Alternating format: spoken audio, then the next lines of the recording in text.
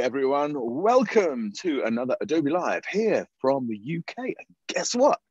We're back. It's myself, Tony Harmer, joined by the amazing Gavin Campbell. How you doing, Gavin? How you doing, sir? Captain Tony, good to be with you and the team. Lieutenant Gav. Perfect. Yes, it is good to be here with you. It's perfect. Well, as usual, if you're watching on YouTube, that's kind of okay. You know, you might want to do that, but you can't get involved in the chat. If you want to chat to myself, Gavin, or other members of the community, where you need to be is at behance.net/Adobe Live. You can meet some of these amazing people that we have in the chat, such as the incredible Sandrine Bascoer, the incredible Tim in the background, the amazing Sean, Guten Tag Sean, and also Guten Tag Andreas. And we've got plenty of others in here joining, waiting. See, there's Oliver in here, Gareth, Steve, Kiora, Steve, all these great people waiting to see what we're up to today, Gavin. So tell me, because you're the driver on this one. What are we up to?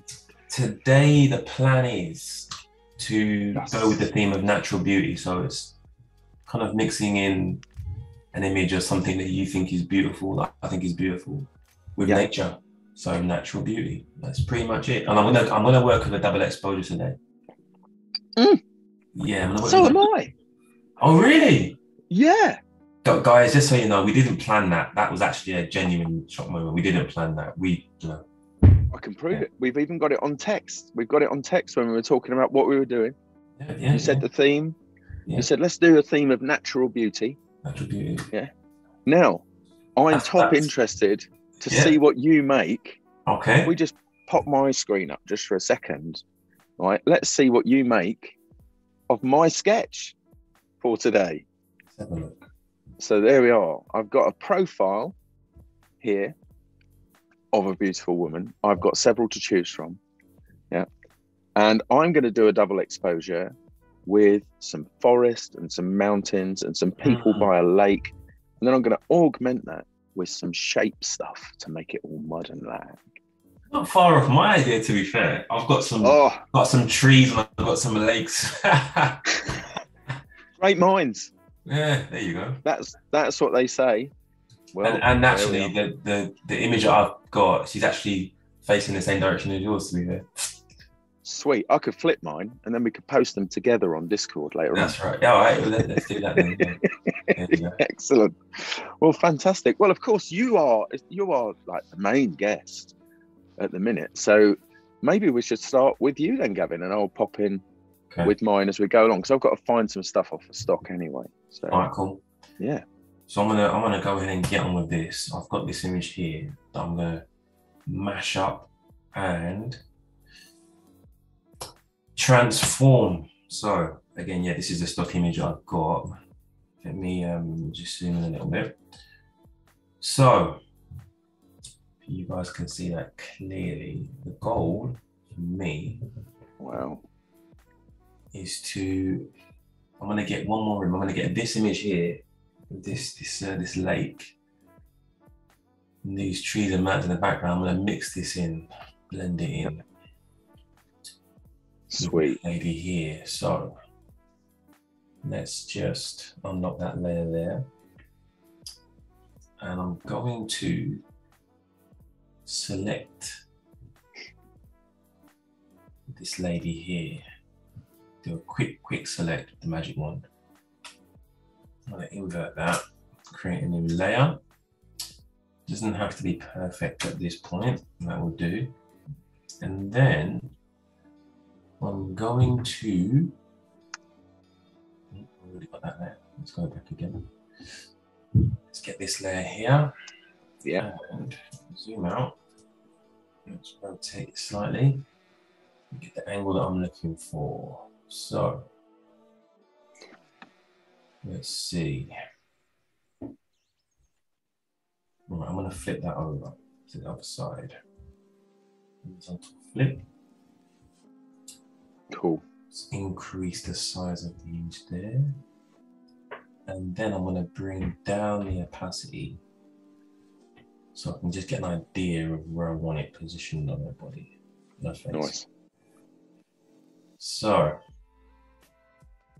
I reckon, in fact, let's rotate that back. Let's say that is looking good. Yeah, okay. So now that I've positioned it, I can increase the opacity again. And I'm going to press Control and highlight the shape of her head. And then I'm going to create the mask. Nice. So I'm pretty sure we're going to have slightly different techniques, which is interesting because there's more than one way to do double exposure, to be fair. Oh, always. There's always more than one way, but I'll be interested to see how you do yours. But yeah, I'm going to drag this layer above, right, and hide that for now. Do you know what? It's pretty good fit. In fact, what I'll do is I'll just press Alt and then create a mask to hide her face. I'm going to paint areas back in, you see. Yeah. Paint areas back in. And what I'll probably do is I'll, let me see, I might just get rid of the saturation and just bring it down a bit. I was thinking to do a black and white one, I'm not sure. But for now, I'll bring it down and I'll just clip it to that layer there. Just in case you want to bring some color back in. And then what I'm going to do is get a layer blend. In fact, let me just hide the mask actually. No, let's delete that mask. Let's just do. Let's check these layer blends.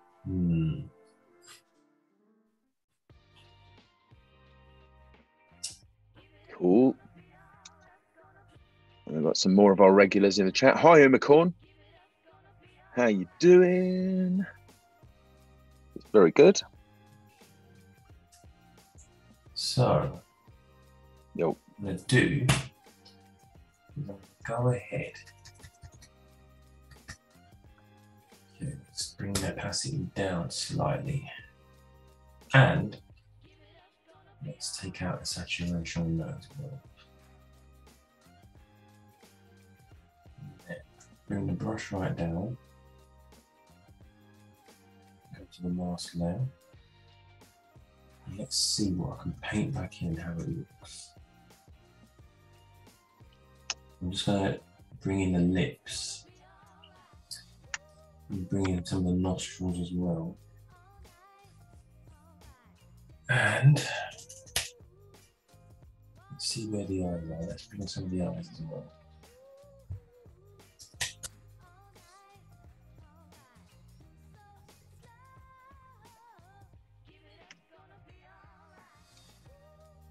I'm going to go just back. Getting this. Go on. Go on. No, I was just going to say I'm just getting the shape of mine sorted out first before I go anywhere else with this. Right, so let's go and disable that mask. Let's just see how it looks.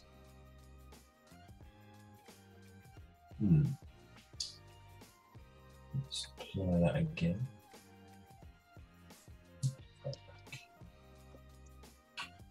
So let's see. I'm going to increase the brightness. Background image there. Play with that. At the same time, I'm going to save it, as I always do, just in case. You never know. Let's save this quickly. Let's go here, save that there. Create a background layer, and it's going to be a cream background layer. So it's going to actually change that slightly. Oh man, I can't believe how synchronized we are on our ideas. You know, well, all the time you're doing this at the moment, I'm just thinking, oh man, I need to change that. I was going for a sort of cream background. Okay. So, you know, hey ho. There you go. delete that layer mask there. Create a normal mask. Increase the brush. Oh man, they're talking about Electroset now. Crazy. Jackie did a project like this at college a million years ago by hand for a video cover. That was hardcore. Double X by hand. The Sean's talking about my branding. Sean, like yourself, right? There's a bit more of my forehead on display than perhaps I'd ideally like. Yeah. And with the lights here, I'm getting a super hot spot just there. So that's the only reason. And you can imagine that in here, there's a lot of these hats. There's a whole box over there. So when I meet you all in person, I'm going to give some away.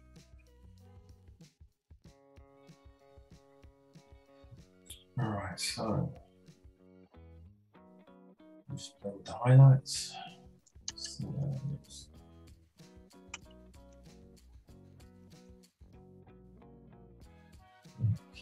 Okay. Bring it right up.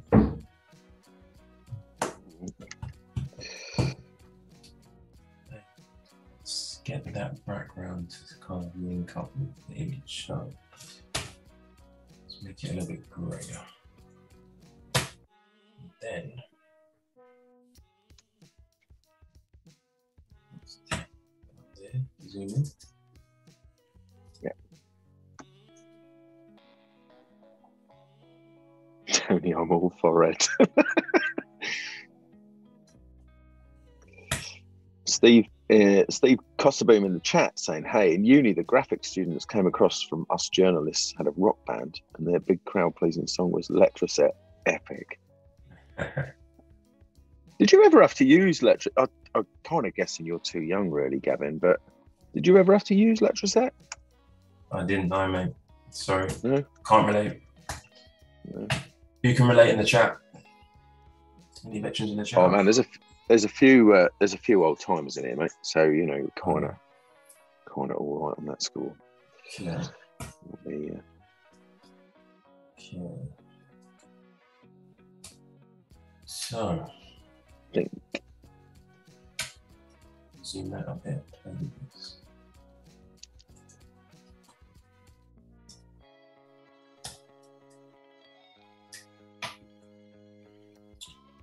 Now I'm going to get rid of the color on them. And saturation right down. Then gray.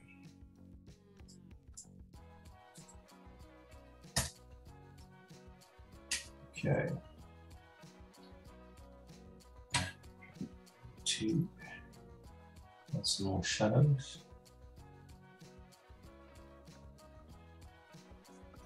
I'm going to cut it back in later on. So where are we now? So okay.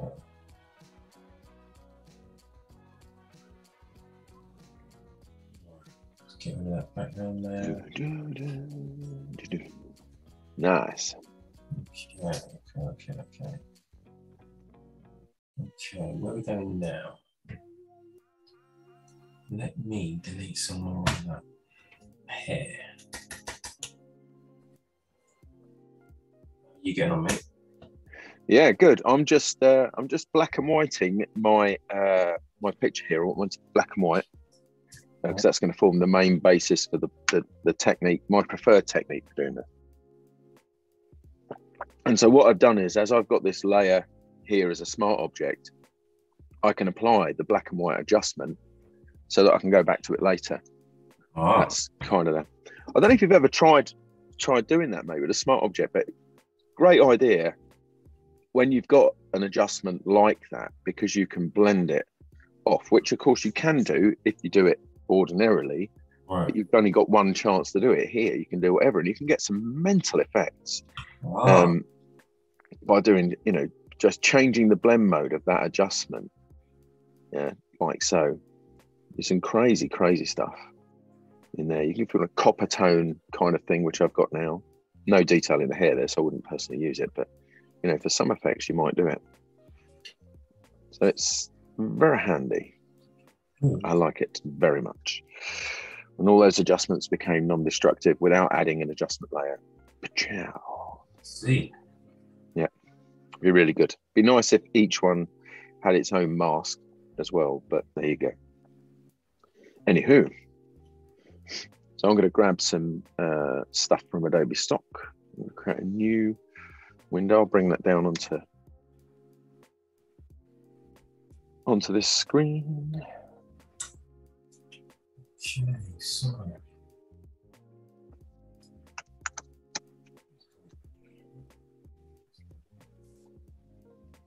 make this more crop friendly just here. So let's see. I'm going to play with the color gradients just for now. Let's create a group. Gradient map. gone for audio. Oops. Note to self: when searching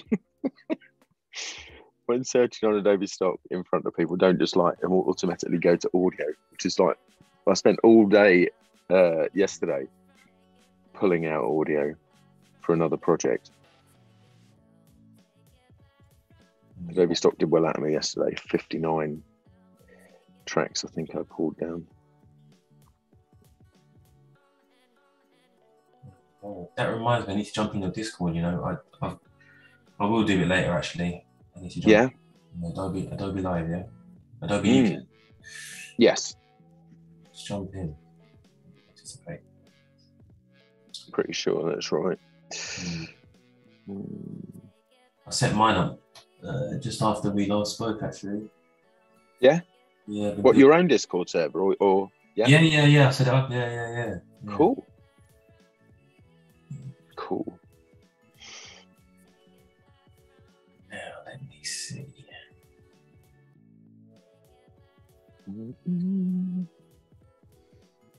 I have an action to make a photo into sketches, mask it and have a full sketch and half reel. Cool effect. Ooh, curious about that action. Now, although I did create one earlier, I'm going a different direction. Yeah. Diversified. At least you freed me up to use the cream background I wanted to use. So, there you go. Yeah, yeah, it was actually cream, but I thought, you know what? Very generous of you, sir. Yeah. I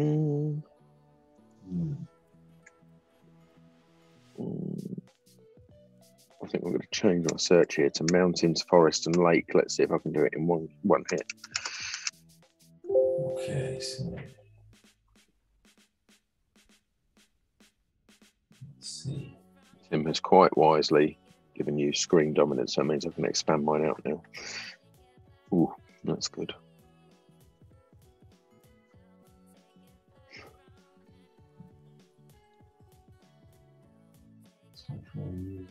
Not too cream. Orange.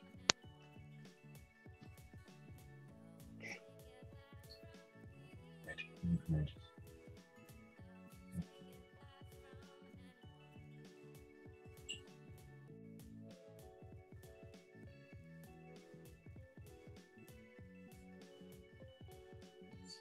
So.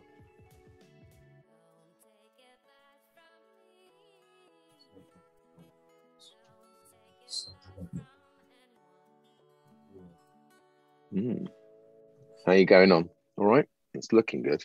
Yeah. We've both got waterways in what we're doing. Yep. Both got, you know, it's very good. I'm going to drop this into a library, the one I'm choosing just here, and then I can pull that in and decide if I'm going to license it later on.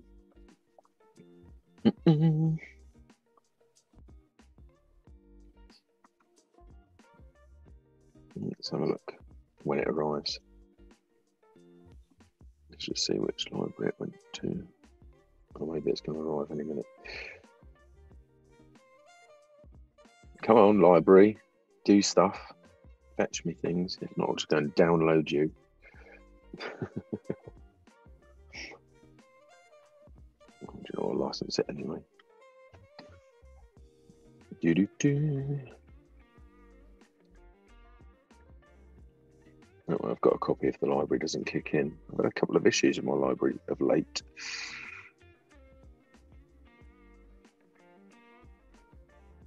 Right.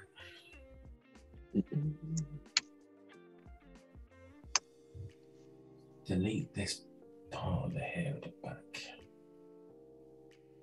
Yep, that bit there. Right, let's delete that. Get rid of that.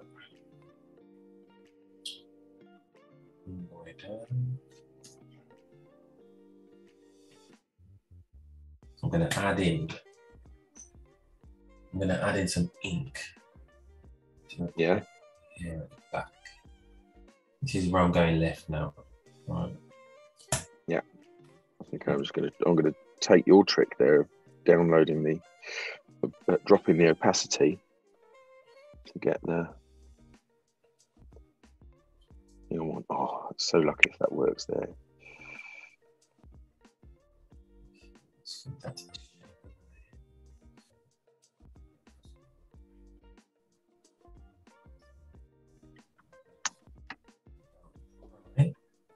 Nice. Nice. Some of that forest there. Okay. Excuse me. Now it's going to be a case of rinse and repeat, copy and paste, and let's get some more of this ink in there. Nice. Right. Nice. Increase the size of that. And let's see. Like it.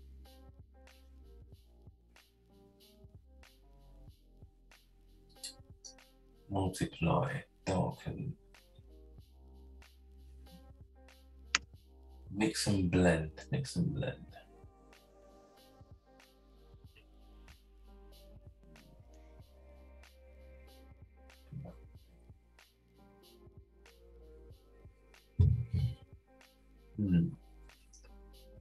Right, let's mask out what I don't want. Get rid of that. Yeah. Let's put that in the group.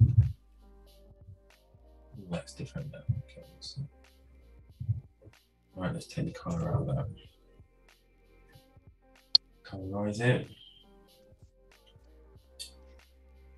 Let's make that.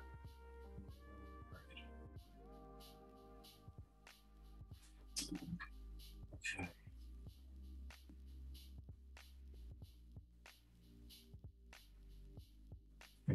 Zero. No.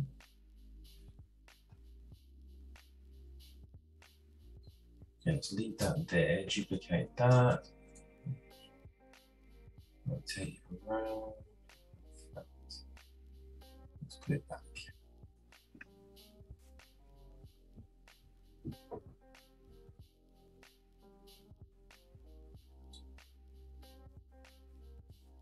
Nice.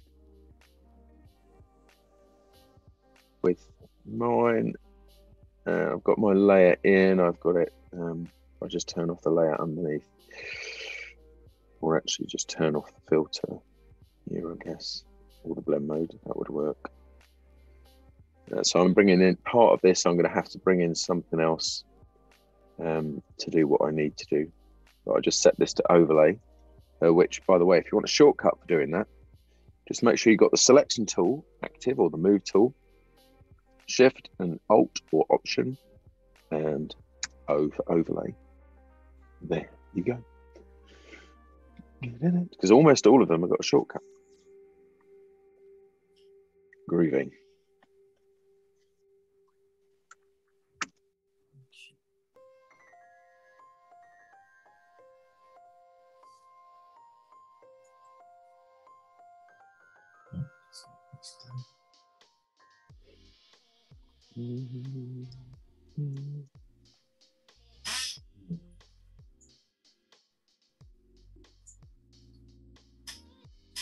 So did you do your color? I missed it. Did you do your color with a solid color layer? that how you did yours? I didn't. No. You mean the No? actual, the overall effect? The gradient? Yeah, the background color that you were going to use. Oh, the Did you do a background color. solid color? It is solid, yeah. It is, yeah. Yeah. It is. Yeah. Although I want the gradient map to add something else to it later on, but yeah. So let's put in some more ink. Do-do-do-do.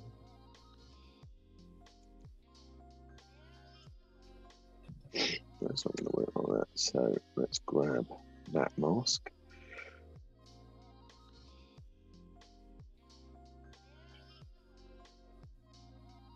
Right, so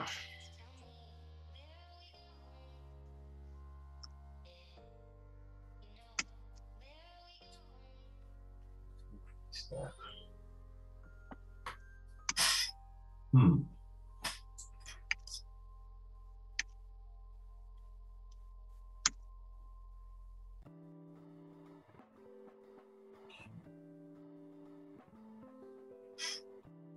Let's go down slightly.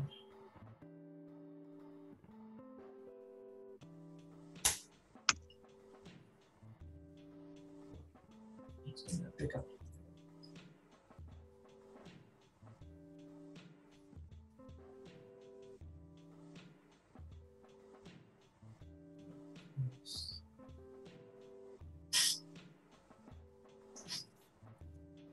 You know, artwork always looks completely different when you go away for an hour and come back. Oh man, it does. Yeah, definitely. It's like your brain tells you what's right and wrong. Yeah. One of the ways you can do that, I guess, is to go ahead and flip it. So if you use the rotate tool, right, and then flip it by like 180, and then go and do something crazy like have a mouthful of coffee. Like, this is pretend because this is empty. The amount of times I've done a piece of art and I've been happy with it, come back an hour later and I'm disgusted with it. It just looks completely different. Yeah, it just works like that, you know. But I mean, the main thing is that you then deal with it. You don't just, you know, you don't leave it because you care.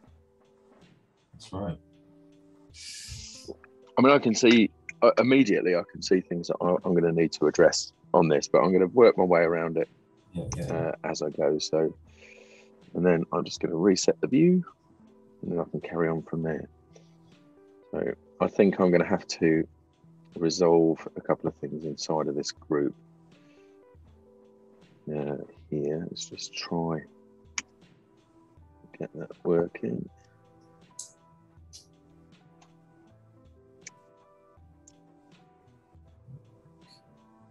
Because I'm still in a field. There we go.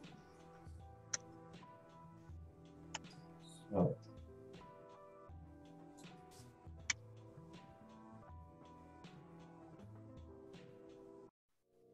Right, it's time to bring in the leaves. Let's get some of these leaves in here.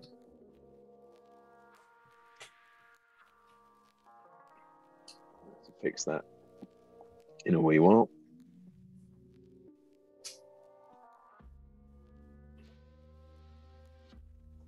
And I've also just decided, sorry mate, I didn't mean to.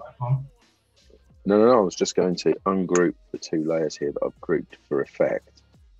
And I've decided that what I'm going to do instead is turn them into a smart object because that gives me a bit more latitude to do what I want to do. So I'm going to go ahead, that's better. Then I can go and work on that as a separate image, of course, because effectively it is. So I can double click on it, go into that, and then do the resolving that I want to do. All right.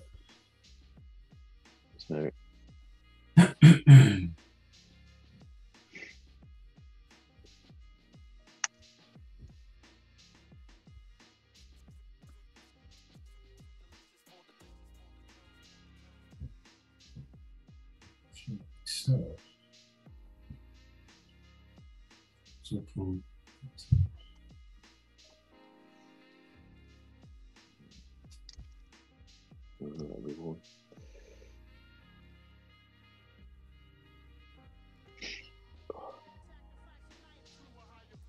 all right. All right. How's it going? Just getting the leaves. I'm going to add some leaves to the kind of where the earring will go, that sort of area. Yeah. Nice. Mix and blend it up. Change the colours around. So let's have a look. Right, so change the colour of that. Alright, that.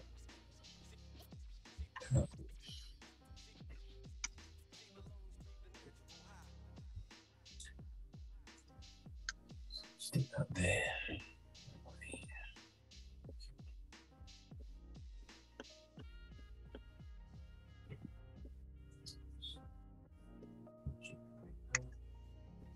Change the size. Okay.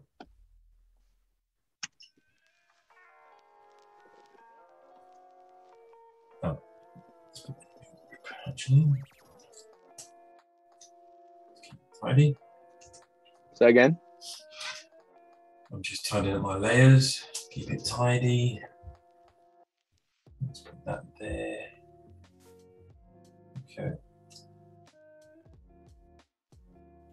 Do you know what? I actually created an animated version of this prior to this. The lake was actually moving. I was really impressed with myself. Oh, nice. Oh, what? So in your practice piece? Yeah, it's a lake. I went into Premiere Pro and I did it in Photoshop, but I found it easy to do in Premiere Pro to kind of mask out the lake area and then just swoop it over. Yeah. So I'm just doing a bit of cloning here, and what I'm going to do is I'm going to do a negative clone. So basically flip something over. I'm going to try and bring in some of these strands. I might end up painting these in. Right. I thought it was worth a go. Do you ever find that? Sometimes you think, oh, I'll do it that way, and then you completely change your mind afterwards. 110%. Yeah, I think we're all like that a bit, I think.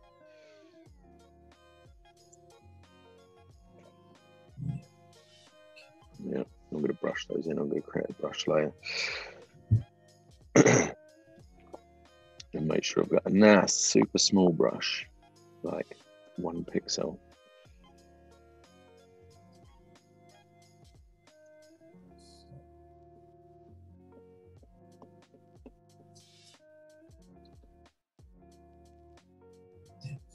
Depth. I need more depth.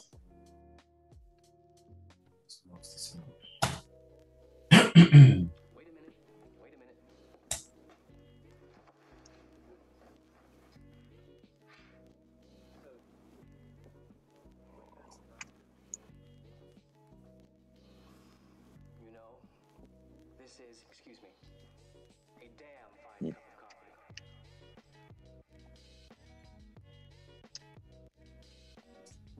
Let's make these leaves right. Let's have a quick catch up on the chat. I don't know, let's see what we're. Oh, it's been busy. Jason Levine would be proud of the forest looking like a beard. Or resembling. Paul Charney made a wee project like this with forest and whatnot, then added in a short video of birds taking off to the branches and made it a GIF. There you go. Yep. Tim's saying a bit of turbulent displace on the smoke/ink could probably also look nice. Yep. There you go. Top tips from Tim. You Tim? Tim. Our Tim.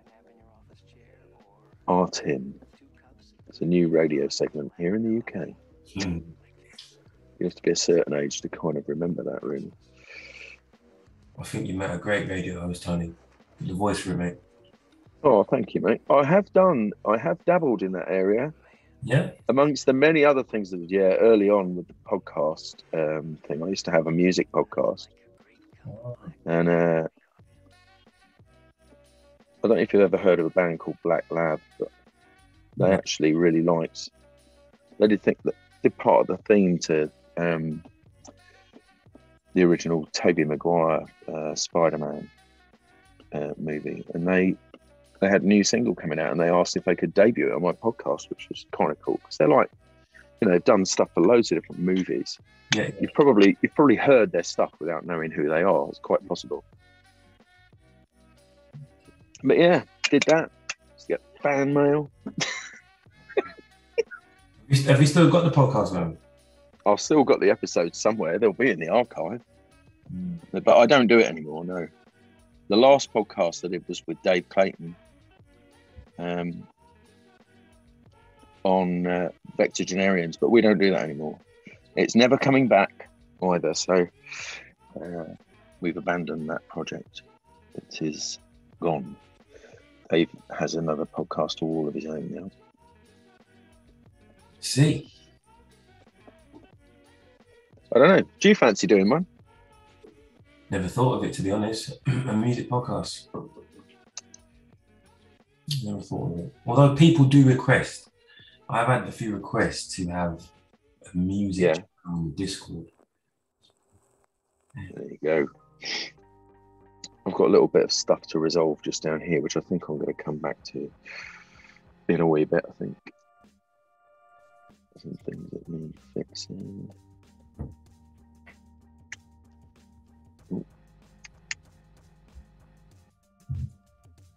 So it's just rinse and repeat, rinse and repeat. Leaves, leaves, leaves. Leaves, leaves, leaves. Need some more ink. Let's get some more ink. Back in. I'm going to go back in, and it's the background that's causing the problem, but I'm trying to go over it with actually a bit of D&B. Probably be the best way to do it.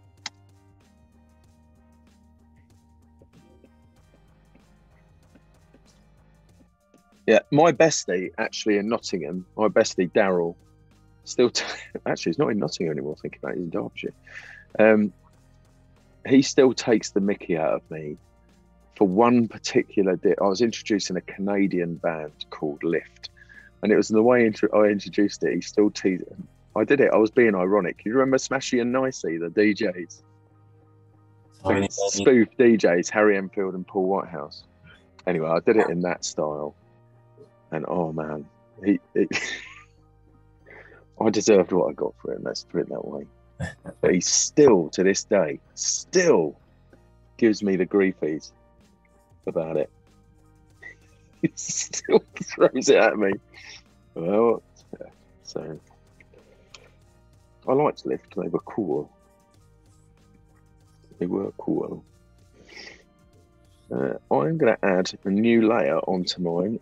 And I am going to access the options for it. What I'm going to do is I'm going to change the blending mode to overlay, like so. And I'm going to say fill it with an overlay neutral color. Do you use this technique for dodge and burn? I don't, you know.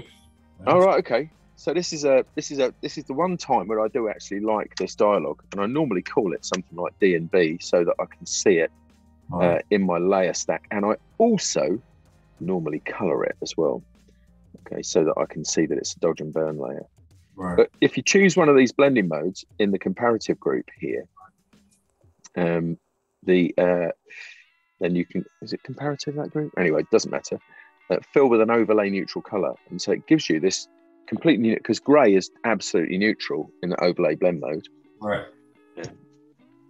And then you can use it to dodge and burn selectively. So at the moment I've got my burn tool selected, and I'm after just mitigating this shadow area that's in the background that is upsetting my blend.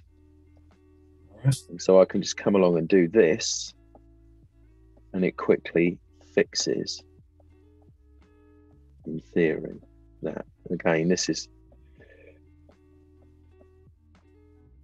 one of those things that I'm going to need a larger, softer brush and lower opacity. What am I at the minute? 50% exposure. Kind of all right. There we go. I want it to max out anyway. And then I can fix those hairs and whatever else shortly.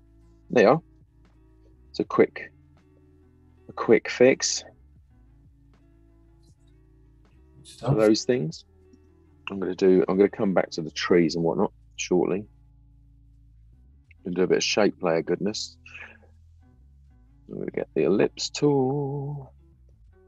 I'm going to choose a magenta kind of fill, so I think I'll do that from here. Let's go all the way to 300 degrees in the hue. There we go, and then just change the saturation of that and the brightness. Do you use numbers that much when you're doing your stuff? No, or do you just do it by eye? Oh mate, I'm an eye guy. An eye guy. I'm an eye guy. That sounds like a new Apple product. Yeah. Eye guy. Yeah. That sounds like something. It sounds like iRobot. Check out your eye guy. Are you an iPhone man or a Samsung man? What? Oh, iPhone all the way. I like security. Okay. Yeah. Well, I'm neither. I'm a BlackBerry man. Imagine that. Oh, you and my wife should hang out. Should form a club. She got BlackBerry. No, she's got an iPhone, but she still moans, about BlackBerry, la la la, BlackBerry this, that, and the other. Yeah. Yeah. Got the old Android, BlackBerry Android, so it's touchscreen and keypad. Nice. That's the both. So,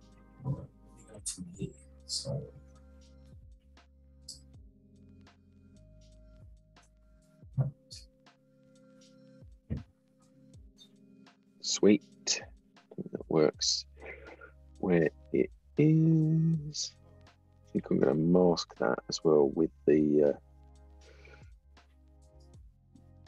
shape of this layer.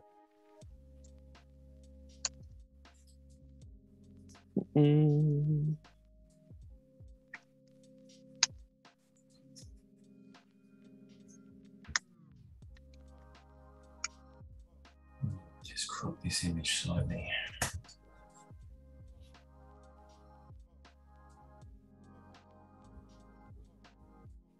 Center that.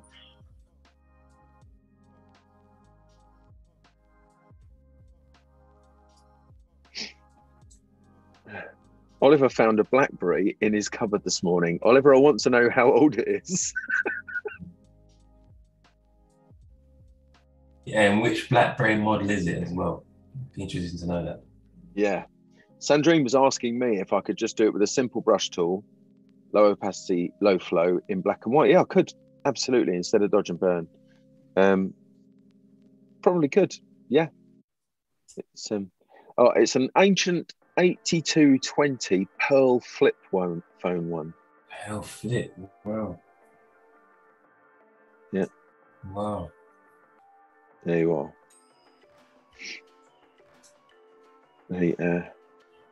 McCorn still has a Motorola flip phone somewhere.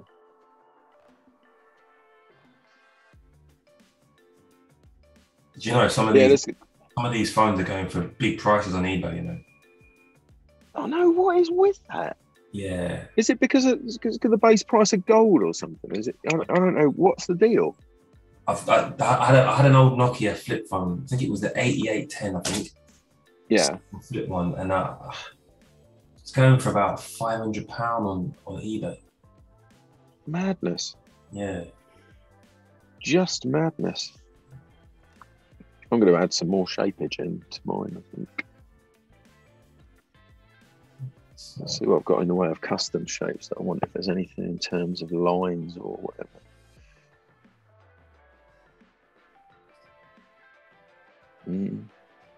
Oh, quick. Shifty. It's a good word, isn't it? We have a shifty. Like that.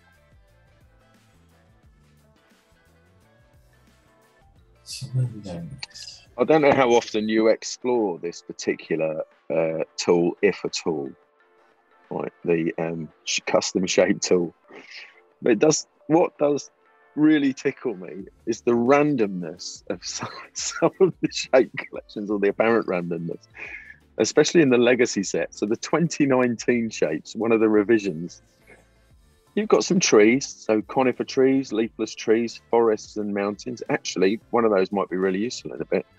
Lakes and hills, leaves, cactus, roads and streams, spiral shapes, people, emoticons, landmarks, cities, all this sort of stuff like vehicles, la la la. And then you get down to the bottom, flags and helmets. I've never tried it.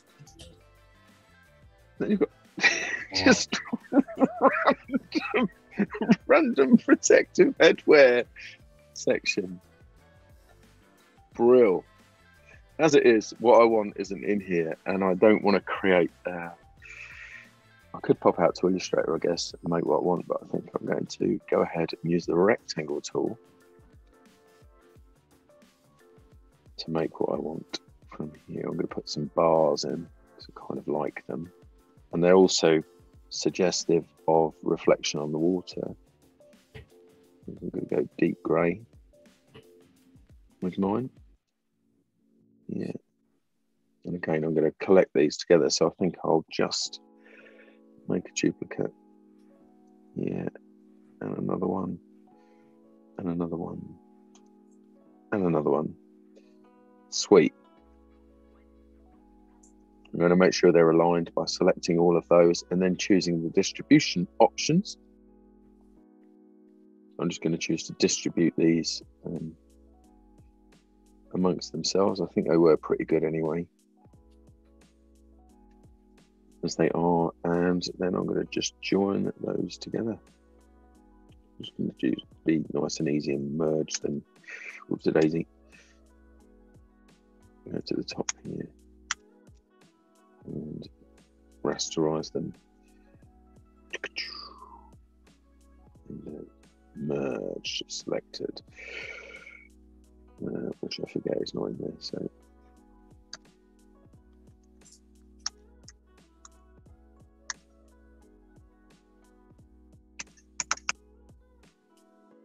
how are we doing for time? Wow, we've got loads of time. Loads of time, mate. Really good. I'm just going to have a quick look through the chats. Annika's in. Hi, Annika. Tim also, hang on, this is going to be a joke, isn't it? When he says things like, I also have a BlackBerry. All right, okay, it is a joke. It's next to my Apple in the fruit basket because it's incompatible with my eggs box.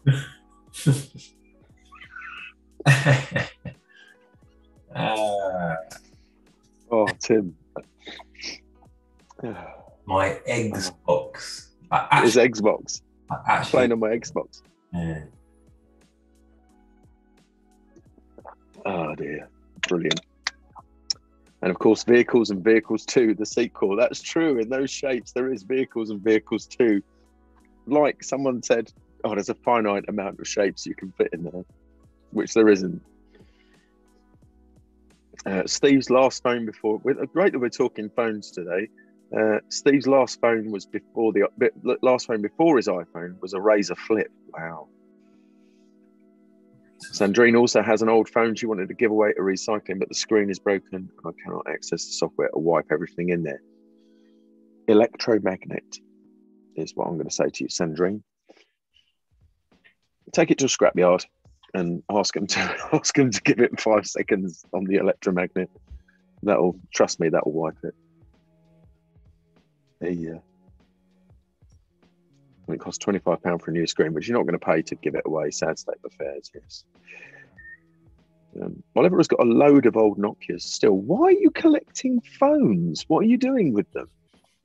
Why is that? You're like Sharon. She's got a drawer of random electrical like that. I hope I haven't still got the batteries in, Oliver, because that's a huge fire risk, you know. Old lithium hanging around. Tim says, of course it was a joke. I don't have a fruit basket. Oh, I like that, Gavin.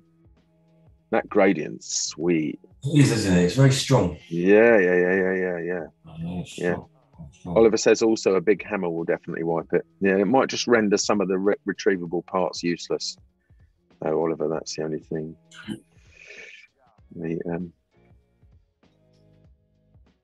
Or just dismantle it, remove the chip and give it to the recycler. Don't go dismantling phones. They've got precious rare earth metals in there that could be hazardous to your health. Yeah. Good Lord. Bad stuff, that. Bad stuff. Right, again, I'm going to borrow the basis of this layer's mask to create a mask for these bars just here. Right. I'm going to invert that mask, and then I'm going to also get my lasso tool and just augment it with the bits I want there. So I've got a basher on my table right here. This old Nokia. Can I show you? Can I show it on the screen? Mm. Yeah. Remember this one here? Right, you see it? Is that a Nokia? Is that a 6 Yeah. series? Is that a 6610? Couldn't tell you. Let's have a look. Or is it 6. It's 6600? Yeah, or a 6620? 6300. Yeah, 6300. Yeah. 6300. Yeah. Look at that, eh? On my desk. Yep. Super good. Do you know, I wish I'd smart objects these lines now. In fact, it's not too late. I'm going to do some undoing and stepping backwards to where I still had all the rectangles because I don't like their spacing. Right. And then I'll go back to the mask thing. Man, I occasionally used to do. A mate of mine used to ask me on occasion to do some driving work with him, chauffeuring, and which was all right. It was good money. Yeah. Got to meet interesting people. Yeah. And he worked with a couple of film studios, and so you were always driving around these film execs and their wives and whatever. And he'd just say, "Oh, he's got a big do on tonight. Do you want to?" Like I did Henley Regatta with him and just drove out. And that phone reminds me of those sort of things because once they were in there, that would be all you could do would be sit and play Snake. Snake, the classic Snake. Snake for absolutely ages because they would just be in there for the whole night. Yeah. Sometimes you'd nip off. You never should nip off, but you'd sometimes did. I remember two other drivers, him, my mate, and another driver jumped into my limo. It's not my limo, it was their limo, but you know what I mean, the limo I was driving. And we drove off into Henley to get just get some drinks and snacks and stuff. I mean, they did bring a tray round for the drivers, but it was, took ages. So we just went off and got a bit more agency over what we were having. Yeah. And we were at some traffic lights and there was a massive accident right in front of us with a, big, nobody was hurt. Yeah, but it was quite crunchy, and it just makes you think. Because if our cars would have been involved in that, we'd have been in deep doo doo. Because we shouldn't have been there, Wow. Yeah. Driving a limo, eh? What's it like driving a limousine? Yeah, it's all right. It's all right. I mean, I've got to be honest. I was a bit apprehensive about it at first, but I mean, the reason he asked. Corners. So, you say again. Right out. Sorry. How are you turning those corners of a limousine? Yeah, you have to take corners. I mean, the car will do it. It's not a problem, but you do have to be mindful of where the front end is. It's basically steering from the front driving from the front corner. Use the front near side corner as your main reference for how you're going to go around the thing. Now we're talking cars and stuff, and I'm just jumping into here to resolve my my issue with these rectangles. So I've just selected all the layers here and I'm going to transform them all together because they're too chunky. So I want to reduce them and then resize them from the center like that. Good. And now I've got that, I'm going to take the bottom one down here. So get my move tool, take that one down to where it should be. Select all those layers and once more use the distribute option to spread them out. Right, so I think that looks a bit area. There we go. And that's what that's much more I'm after. How's that looking to you, mate? Very good. Yep.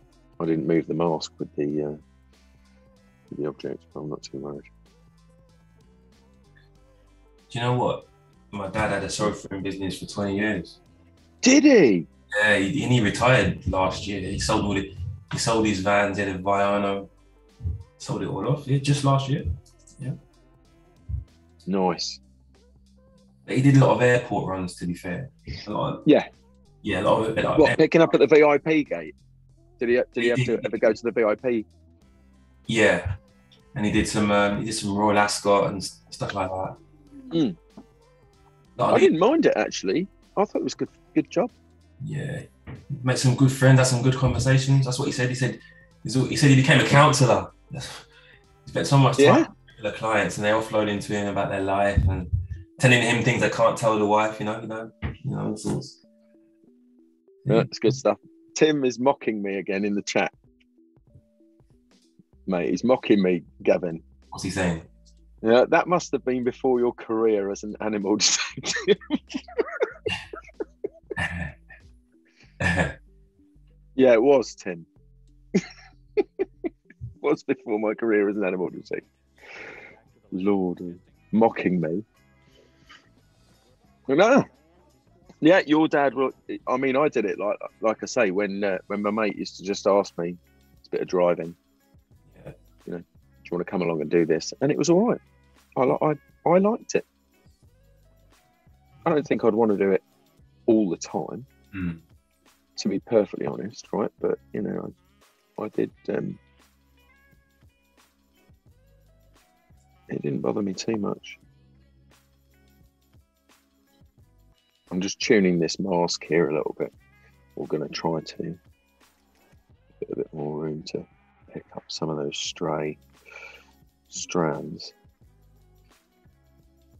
T-ho. So is your dad retired now then? Is that it? Is he?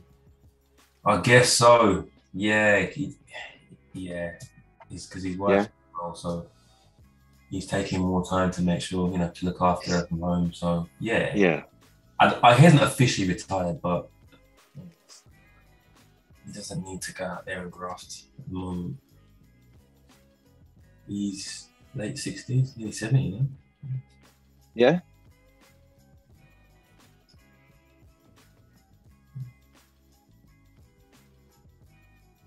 So I think I'm gonna riff off of your gradient business, mate. go on then. Oh, I'm doing it. I'm already in. I'm already in.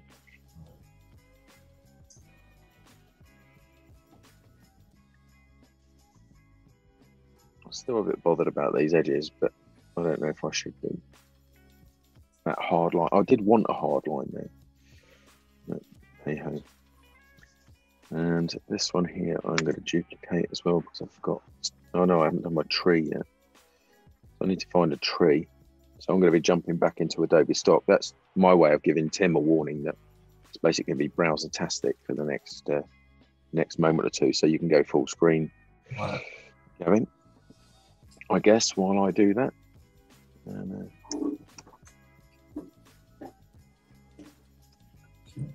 so have you got lots of work on at the moment? You're busy? Yeah, bits and bobs, mate. All sorts of stuff, mate. Yeah, I'm still working on my NFT stuff as well. Yeah, got a few projects I'm looking to release. Yeah, and that's pretty much what the Discord is based around. Yeah, wanting to jump into that space and connect with each other, and artists collecting, linking with buyers, and buyers linking with artists, and giving advice on how people can better promote their work. Nice. Which platforms to use, which currencies to use. It's interesting stuff. I like it. So yeah, I'm in that space right now. Jason's in the chat. Hi, Jason. A pantograph. Like driving a pantograph. Do you know what a pantograph is, Gav? I have no idea. So a pantograph is kind of like a sort of it's like a trellis, like a sort of a diamond array thing, Right. where you anchor one end of it and you have a hole that a pencil goes in. And then you go to the other end where you have like a tracing scribe and you go around and you could trace things by using this thing. I haven't seen a pantograph for absolutely ages. I see. I see. Yeah. See.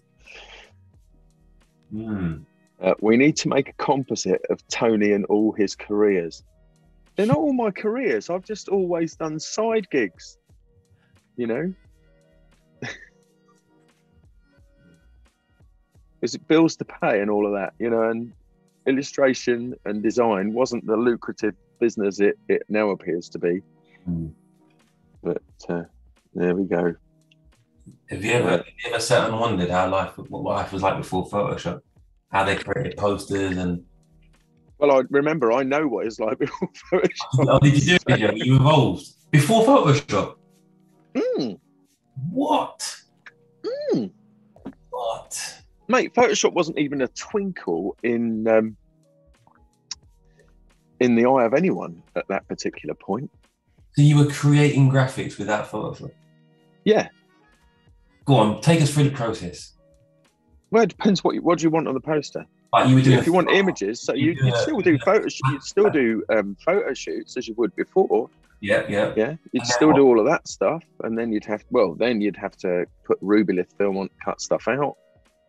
So you'd basically make areas that would then be rephotographed to drop them out from the background, and they'd have to be screened. So you'd get them so they would print, because there was no digital. Digital did not exist apart from in television, and even then, actually thinking about it, that was fairly analog. And you'd have to assemble artwork. You'd have to have a clean sheet of board on a drawing board. Yeah, you'd wipe over that with some alcohol or petrol to start off with to clean it. Then you'd put some blue, non-repro blue markup around there to show the edges of what you were doing, and then make cut marks, literally manually with a rotary, however many millimeters in from the corners. And then you'd get photomechanical transfers, PMTs. Yeah, so you'd have those made up, and all of your text would come in as a PMT. You'd have to specify that first, and if you got it wrong, you'd have to pay for it again. Wow. So you'd have to do a measure, which is the number of characters on a line. So you'd have to work out the measure. You'd have to choose a font, work out the measure of that font, and then have all the copies set in that way. You'd have to specify things like, I want this bit to be bold, this bit to be bold, and an operator would basically key all that in command line style. And then you'd have to glue all this stuff down. Wow. It was interesting because you'd be spraying things like spray mount onto the back of stuff in a spray booth that's designed to protect your lungs, but you'd be doing there. Everybody used to smoke back then, so you'd be doing it stood there with a cigarette hanging out your mouth. You'd smoke in the studio. Wow. It was mental. But yeah, no, I did that for a long time, mate. A long time before. I'm just trying to think how long I've been doing it. By the time computers arrived, it was at least 12 years, probably more. I still got them skills anyway. I can still do it, sort of. That's amazing. I've still got the kit. But yeah, the man with the 20 meters long LinkedIn bio. I don't put all of my stuff on LinkedIn, Sandrine. Tony can't hide anything.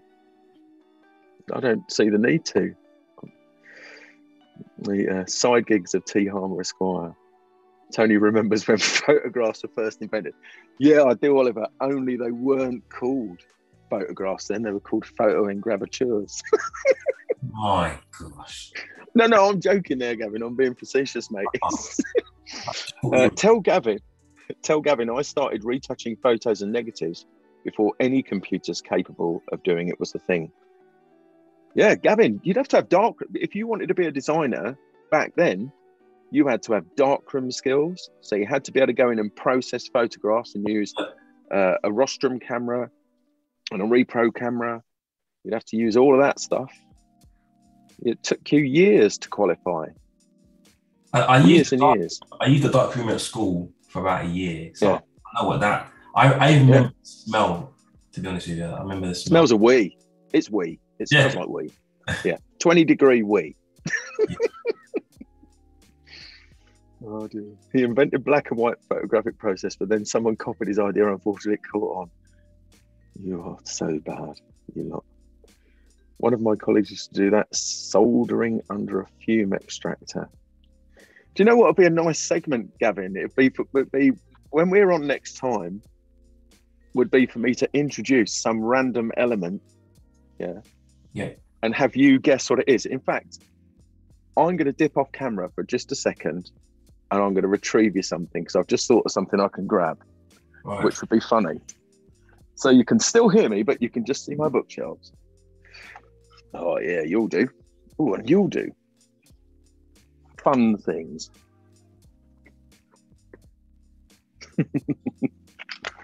Okay, Gavin, Go on then. can you guess what this is? I've seen it, but I couldn't tell you, mate. Oh, wait, hold on. Oh, no, wait, hold on. Yeah, no, sorry. I failed. Failed, mate. No. This is an equal spacing divider. Ooh. Yeah. So when you're drawing and you want to plot lines at a spacing, you would pull them to the desired spacing. And you see these edges? Yeah. They're so you can rule at those points to get your lines in the way they need to be. How about that? Is that you got a pen on there and a pencil? How do you get the bits on the end? The denoishes are just there. You just have them. They're just there. And there's this one as well. This one's fun. I just picked up when I went out for one and ended up picking up two. Wow. Do you know what this is? No, mate. Sorry, mate. It looks a bit like a compass, but it's actually a proportional drawing scale. So if I wanted to draw something that was in front of me and I wanted to make it larger, I would line up with these two things to get that height and then draw to the other two, the big end, just here to scale it up. When you would use it, you would just keep putting it up while you were drawing something like from life for real, because that was something else you had to do. Back then, you had to show your drawing skills. You couldn't just wander along and go, I made this. Wow. A question. Do you think that people were more skilled back then than they are now? Do you think we're less skilled because it's all so easy for us?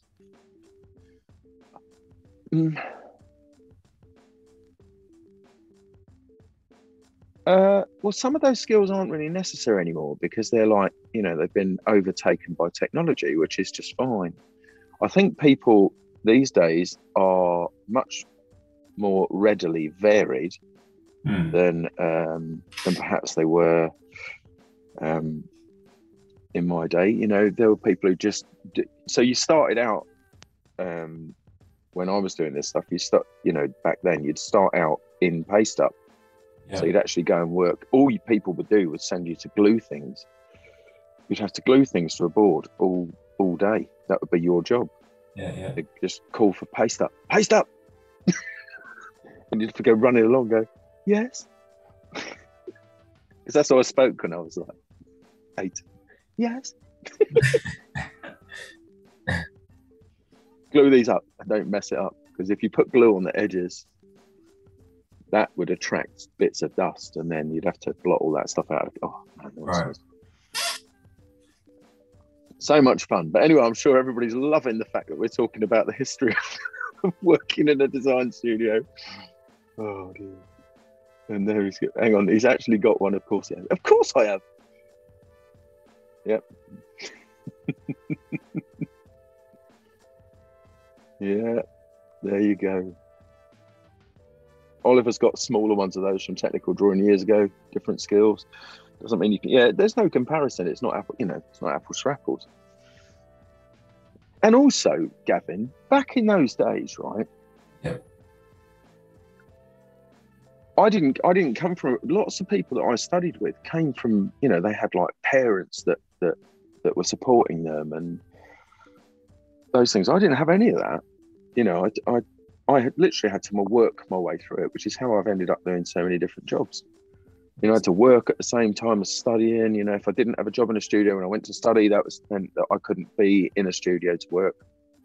So I had to go and do something else in the evenings. It's just crazy stuff. Anyway, You are. There you go. yep. Steve's ripping me now. Also, you can use that to find the North Star in your Viking longbow. Anyway, yours is looking beautiful, mate. It really is, honestly. Thank you, sir. I like it. I'm going to make some adjustments to mine here because I did kind of like. So in mine, All right. I'll just show you for a second. I'm just doing some changes here with this circle, this disc that I put in there. Originally in my sketch, I wanted that disc to sit as it is behind, but I now think that what I'm going to do is reduce the density of this mask. So I've targeted the mask in the layers panel, and in the properties panel, I'm just going to drag down the mask density here so I can kind of change how that's done. So if I take it all the way off, that's with it all the way off, all the way on, that's with it all the way on. So I'm heading somewhere towards an in-between space there, and I like that. I think it needs to be a bit more contrasty. But that's where I'm going with mine right now. I'm introducing more of that colour. Just there. Okay. Doing manual paste up with the blue laundry marker pencils. I've got I could lay my hands on a non-repro blue pencil in like less than 10 seconds, Steve. Really could. I don't know why it's there. You know, actually, you've watched my stream. You've watched me stream before, so you know that I draw with them. Sometimes that's my first colour. I draw with green, red, and blue. I make changes as I go along. All right, I'm going to bring in another file.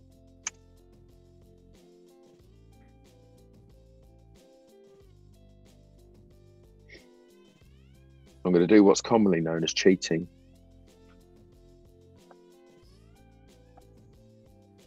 Oh, you got some trees, have you? Okay. Yeah, I haven't got exactly what I want in terms of the tree shapes. So I'm just going ahead and picking up a tree from another file, and then I'm going to drop that in, and then try and blend that down with the others. So I'm going to target that layer and then paste. Might have to fix that first, actually. I'll go back to where I was.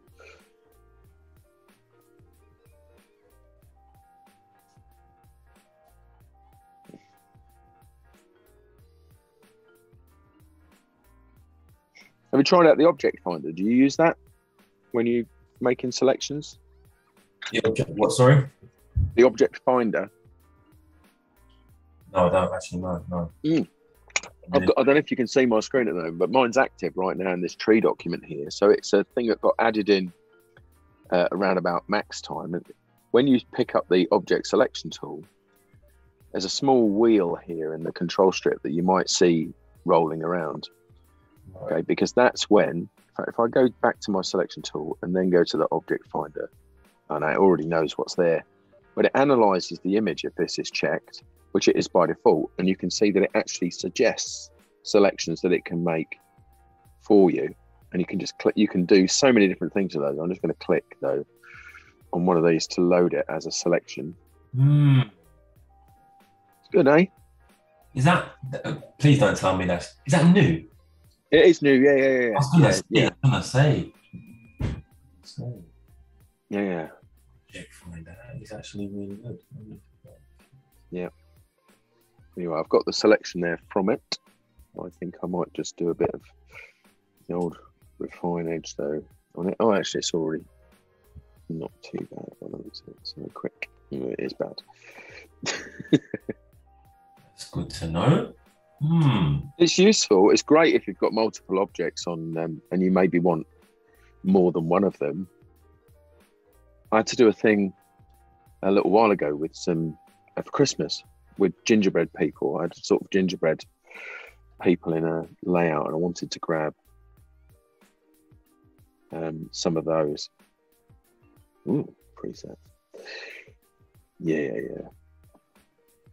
I'm just going to switch to color aware and see if it changes. What I'm getting here, it's not really. Stapler accident finger. Active. Do you know what stapler accident finger is? No. No? So stapler accident finger is the name I gave to the icon that you get when you hover over something that can be scrubbed backwards and forwards. Oh, I see. So when you do that, you get this finger icon with little triangles pointing out the side, and I've called it stapler accident finger. And I think that's where Tim and I first became really good friends. because of the mentioning of stapler accident finger. Hey. I remember watching it in one of the live streams in Germany, and I'm pretty sure he said it in German. He'll correct me at some point, I'm sure, if I'm remembering incorrectly.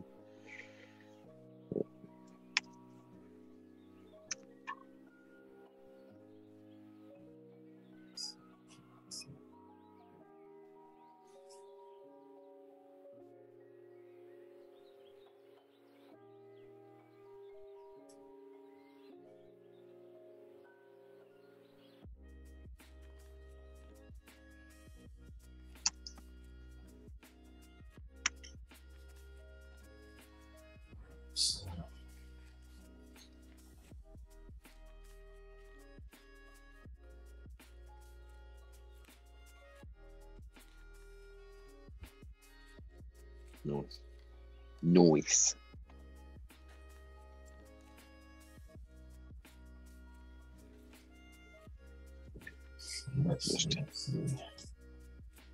Oh, cheating. Now it's getting good.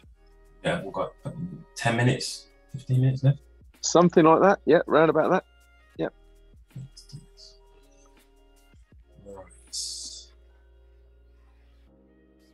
I'm going to do what's commonly known as cheating. I am David. Oh, and Tim did indeed say it in German. I think it was something like Stapler something. It's probably a complete German word now. I still chuckle when I see the cursor. And do you know what, Tim?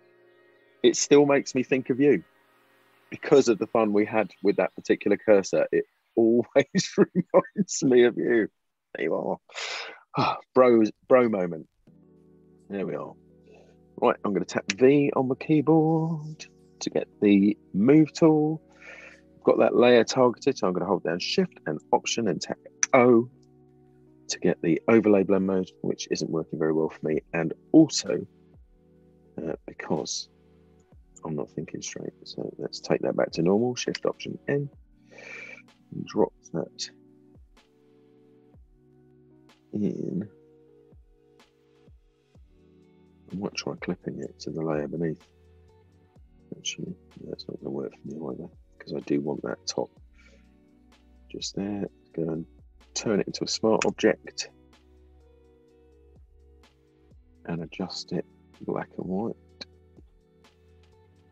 I'm suggesting that green is probably something I might want to make darker there, so you get the edges with the yellows. Red's going to have no effect whatsoever because there really isn't any red in there. There is an element of blue, however.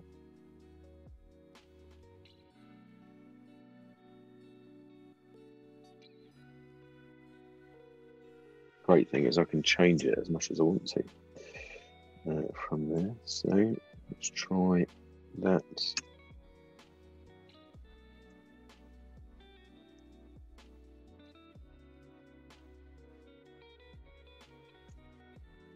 And I think a bit of gentle masking just in that area.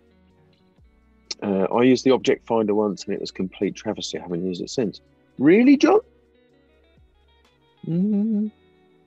Yeah, there might also have been, sometimes if things aren't that great in terms of resolution, that's something that can affect it. People sometimes bring in stuff that's just too small, or there's just too much going on. Remember, it's an artificial intelligence that's kind of looking at it, and it's been trained to look at certain things. So It's not guaranteed to work every time, but when it does, happy, happy, happy days.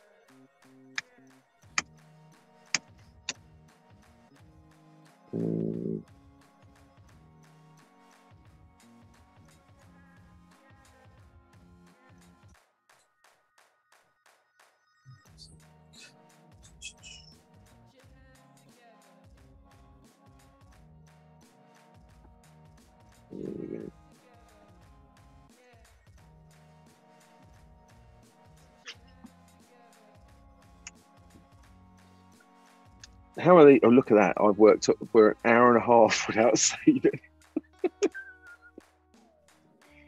Mate, time has gone. Live with GC, this is called.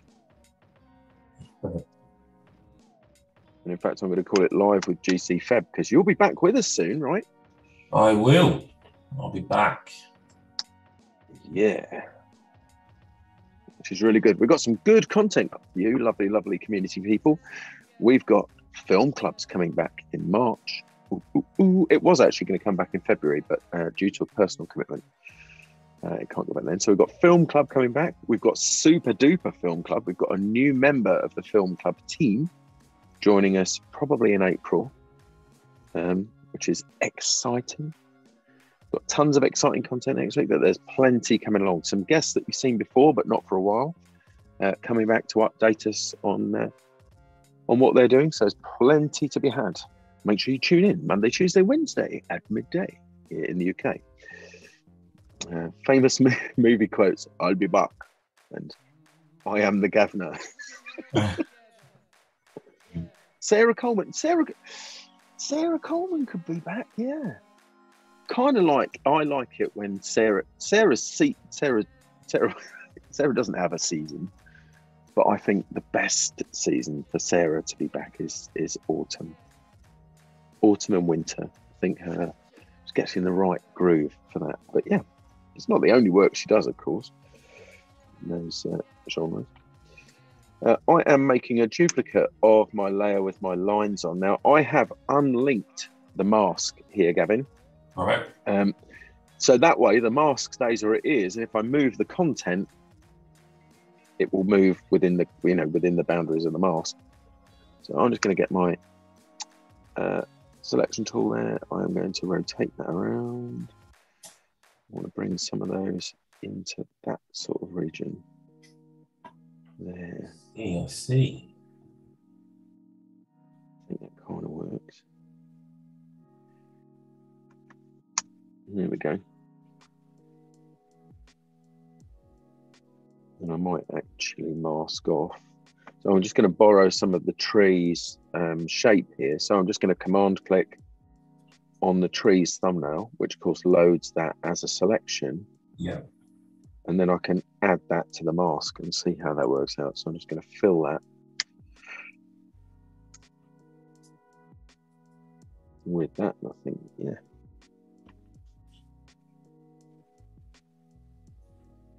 And of course, all super duper fabulously editable because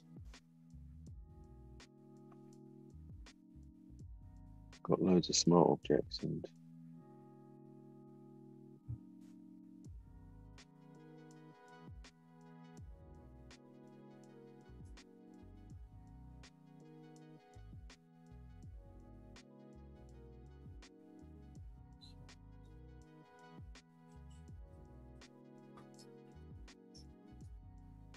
if I go too far down, I'm going to lose what I'm actually after there.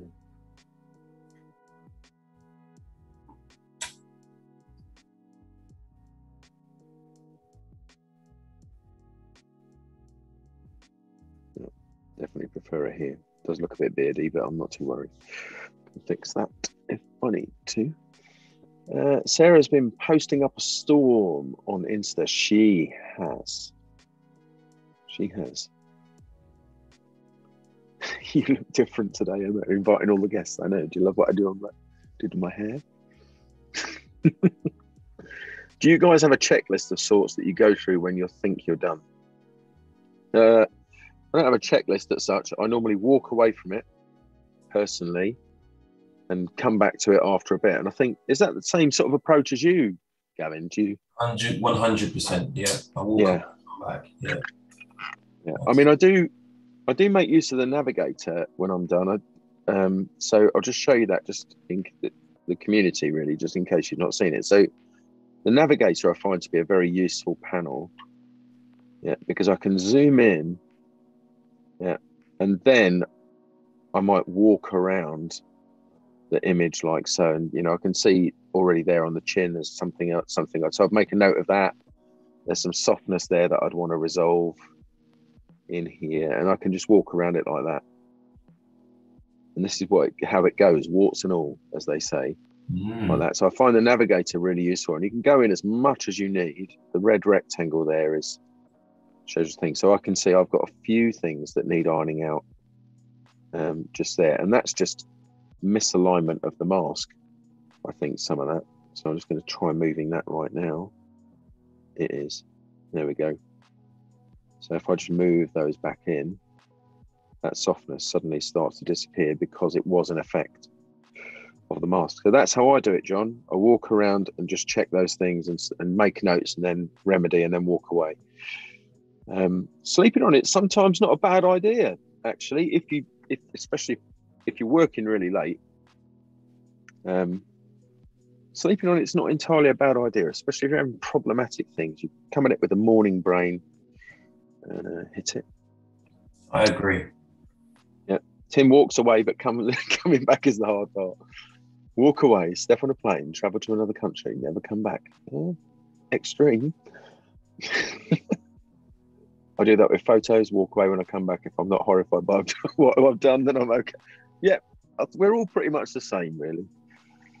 Make sure you ignore the piece for a bit, come back to it and display it either 100% or print size of a print. Printing it out sometimes, you know, shows a load of things. The bird's eye view in Photoshop where you can quickly zoom out and zoom in again. Yes. Now, just in case you haven't seen the bird's eye view in Photoshop, I'm going to show you very, very quickly because we've got like 3 minutes left. I'm going to tap H for my hand tool. And if I press down on that, I don't think I need a key to do that. So if I zoom in like that and then press, oh, I thought that was the trick.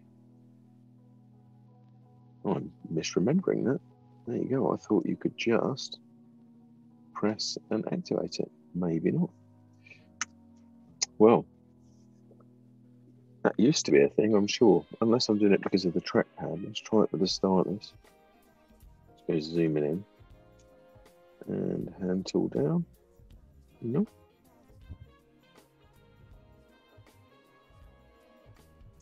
No.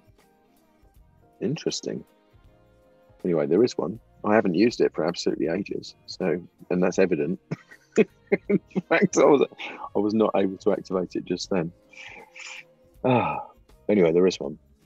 Zoom like crazy. I think the navigator's just the best answer for it. But anyway, in my own work, John's going to check out the navigator. Stephen's saying, not horrified. You have really strict rules. My experience, I doubt posting something because it's too simple, too different. Wouldn't perform very well. Do you know what? These days, it's of course. Tim's just helped me out. Press and hold H. It's for the spring-loaded business on there. So if you hold H down, that's it. Thank you, Tim. I'd forgotten. There you. And then you drove that around. So all the while you're holding down the H key, you have access to the zoom as well. So it will zoom out to the bird's eye view, and then zoom in on those areas. Thank you very much, mate. It's been such a long time since I've used that. No, I'd plumb forgotten about it. Don't forget to put your name and copyright in the metadata. Oh, shall we throw that tip in, Gavin? Or yeah, sure. Yours looks lovely, mate, by the way. When you are doing that, you should go to the File menu and File Info, right? And at the very least, you should enable copyrighted and put your copyright notice in there. On a Mac, you can type Alt-G to get the copyright symbol, or Option G, really. And then you might have seen that my name came up immediately there, right? So it's got like, oops, I put the euro sign. Give me money. Alt-G, and there's Tony Harmer underneath. So that goes in. That's at the very least you should do. Right? You should also put the year of creation in there as well, just to be tight on it, and any other information you might want to put in there, such as no unauthorized usage, all of those things. You can even create a metadata template to apply that quickly. Yeah, so you should put in the names and all that stuff, and then that's saved with the file and any descendant files of it. So if you make an export thing, it's already got the copyright info in there, which is useful. There we go. Sean was kicking in with the shortcut as well. Thank you very much. Let's get Gavin's on screen and fill up the screen now. This is lovely, lovely, lovely.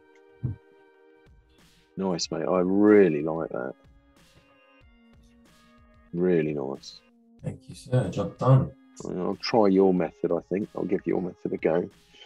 Sandrine uses the navigator as well. So people enjoyed it, I think.